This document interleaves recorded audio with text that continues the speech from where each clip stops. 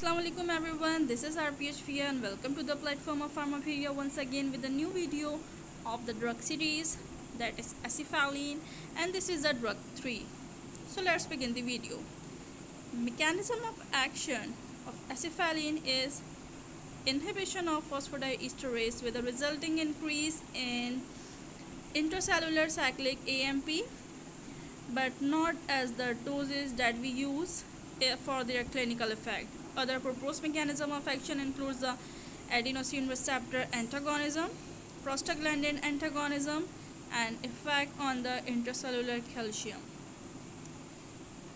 As you can see in the previous slide, its brand name, that is Acefyl, bronchophyline, bronchophyl, Acefyl LP, and etc.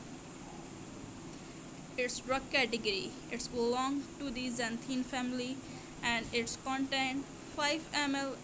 In 5 ml of the Acefyl syrup, it contains the 125 mg of acefylline.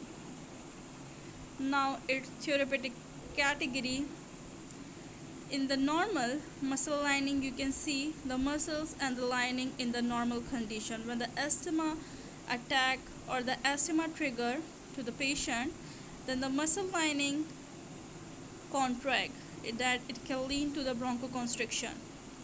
So by using the acefylline, the bronchioles are dilated, so the muscles become relaxed after the use of the medicine.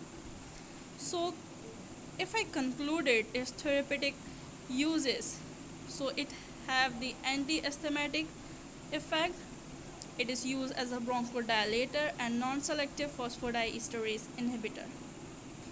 Now in the pregnancy and lactation, in pregnancy the risk cannot be ruled out, and in lactation caution advised to or effect undetermined.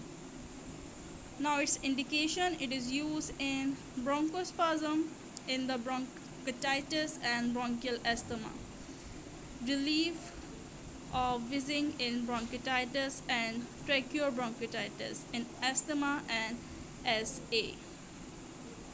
So at last, the doses of this syrup, that is Acefyl, in children 4 to 12 months, 2.5 ml TID to the 1.5 year to 3 years children's 5 ml TID. In the 4 to 7 years, 10 ml TID, and obviously the adult doses increase, that is 15 to 25 ml TID or QID. 15 ml is equivalent to tablespoon and 5 ml is equivalent to teaspoon. So that's all from this video.